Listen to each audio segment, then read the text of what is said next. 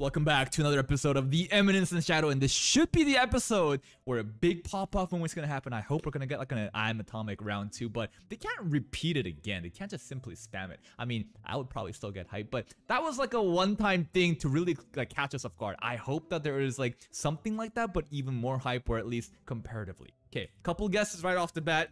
Sherry Barnett's dad.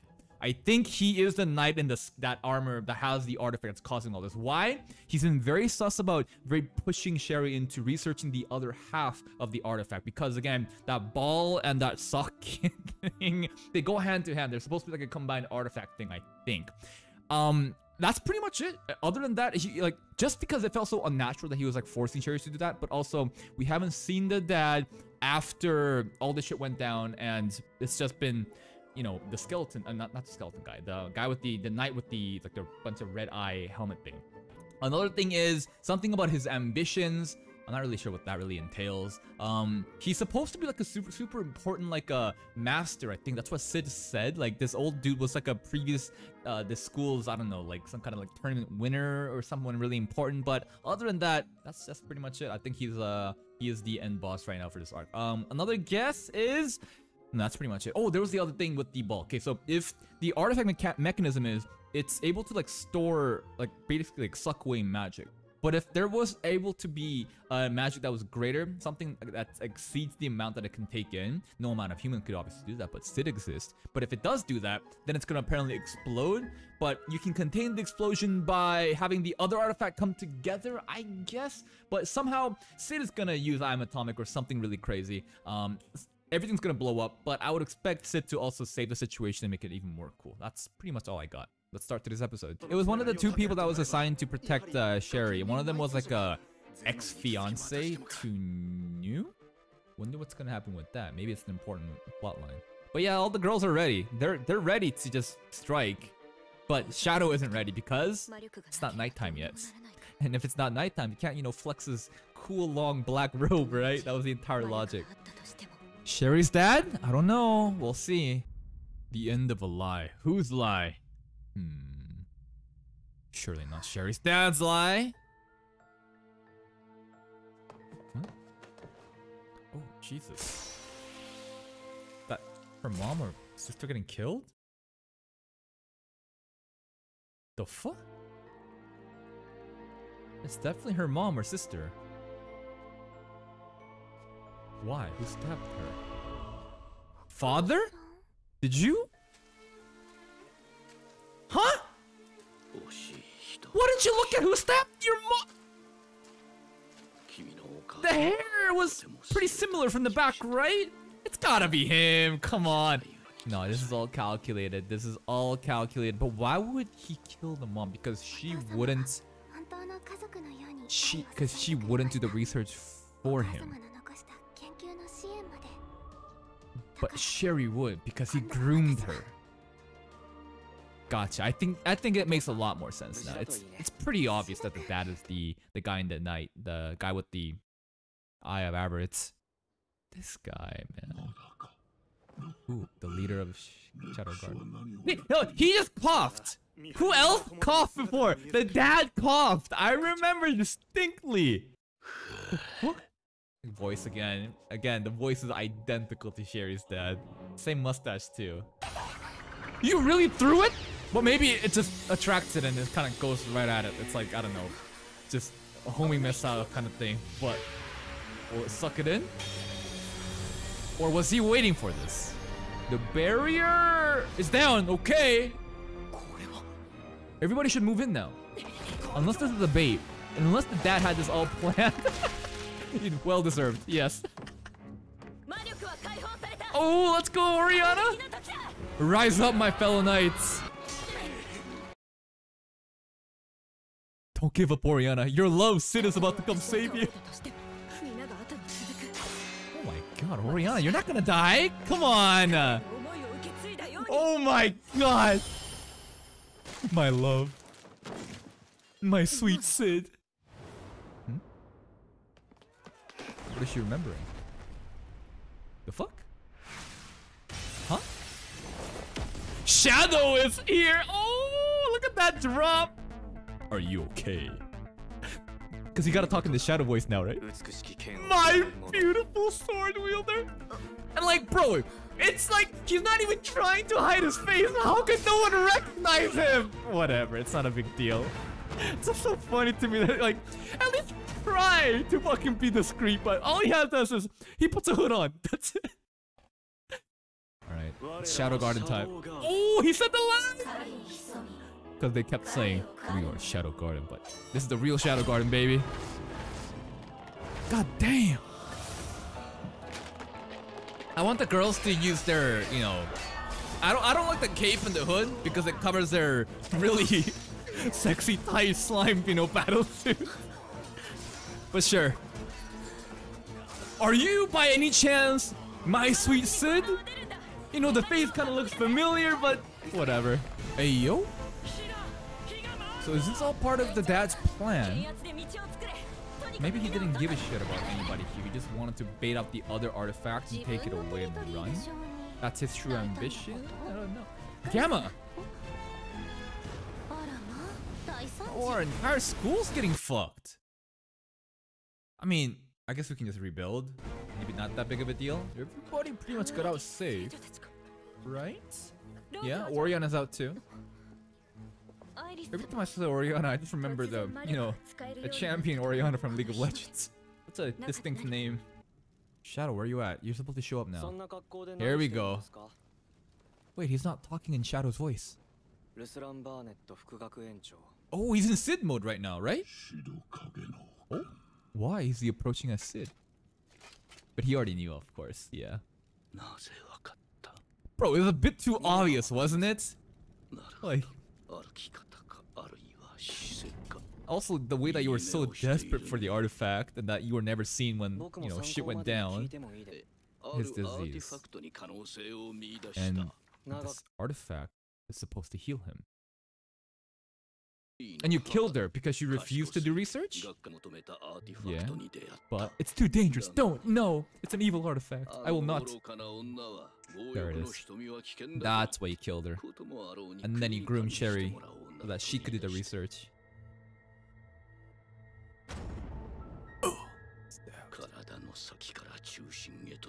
What's more ridiculous is that Sherry was right there. She was outside. Like, how did she not realize, you know, it was him? Like, she watched the entire thing outside the door. And like, the guy was right there as, you know, like right behind you! Oh. What? Behind you! Oh my god, I guess she was so overwhelmed by her dead mom right in front that she never even, you know, looked behind to see who stabbed her. Okay, whatever. Oh my god. Also, Sid is just casually reading a book on the shelf when everything is burning. It's so edgy, so cringe. I love it. I wonder if he even knows what book he's reading. I bet it's the fucking dictionary for all I know, man. Okay. I got rid of all that shit. I don't need it. All I needed is to become a nuclear weapon. Fuck friends, fuck family, fuck everything about my life. I just need to become atomic myself. That's all that matters. Well, I don't know if that's true. But as long as he gets to be super cool while doing so, and if they get saved, you know, it should be fine. But he's really battling him as Sid. I wonder why. Because there's no need to be Shadow in this. Background technique arts back at it again. One shot by the sword. And then Shadow appears right behind or something. In the Shadow voice, of course. A map! How can you not tell? Whatever, it's still so cool. Yeah, you need it. Don't worry, man. Don't worry about us. Do you? What's the true value? Wait, it just hit him back. What the fuck? Oh, is this supposed to make him transform? Okay. But this is borrowed power. And remember what Sid said when he used I Am Atomic. The true Almighty does not borrow their power. It's from within. I'm not sure how he became atomic. And also the slime. Does that count as himself? Whatever. Whatever. You're not almighty like Sid. I mean, Shadow. Let's see what happens though. Okay. Go ahead. No, he's not even moving. This is one-handed. He's using two hands, or he's just using one hand stationary. This is some next level coping after you block all your attacks one-handed. Oh, I admit it. You're pretty strong, okay? This is the part where you run, dude. As an equal. Pretty cool attack. Did it do anything, though? Ooh! Nani? I'm disappointed. I thought I found my good match. But even the previous sword tournament master, the winner was not enough to fight me. No, he's not even showing. Like, what? Just. He's not even going all out. Like, come on. Oh? No, I'm sure the rest of our girls in Shadow Garden will take care of that. Oh? We just want to be cringe and cool, that's it. Right? Yeah, we don't really give a shit about that. But right now, he's talking as if his organization actually exists. Like, you know, when he talks to the girls, like, this is all still supposed to be a play and act, but Sherry's about to show up. Can I hear an I'm Atomic? Sure, go ahead. Then we'll just fight the world and it'll still be cool. Nani! Not again. This is a bit too easy. Oh, oh. Oh. Just all the limbs. Get on your knees. Not like that. The mom. This is revenge. But Sherry's gonna show up me like, wait! Never mind. I thought Sherry would show up me like, no, don't kill my dad! But we don't get that cliche here. Man! Okay, this is still good, but like, I guess I wanted like an I'm Atomic scene so much. It's fine. Now what? I guess we just leave? Sherry? She saw it all. But this is for your own good, I promise. But to her, it's like basically deja vu of mom died, now father died. How could you? But I promise, he was evil. Poor Sherry. Does she have, like, no one now? Even though he was pretty much using her. But, like, forgetting that, like, she has no family. But we have Sid! Your true love, right? Shadow, come on, comfort her! Kind of true. Is it better... Because if she really knew the truth, then it would be even more of a mental damage. Maybe this is better off. Wait, is this supposed to be Shadow? This poor girl. Dude, I feel so bad. I feel so bad for her. What's she gonna do now?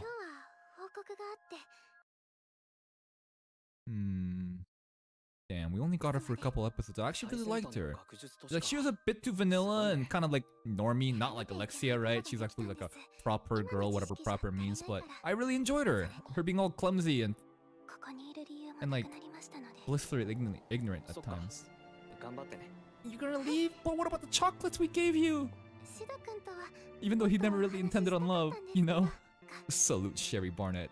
It was nice knowing you. Unless? Yeah? Why don't you join Shadow Garden? No, I can't really do that, can we?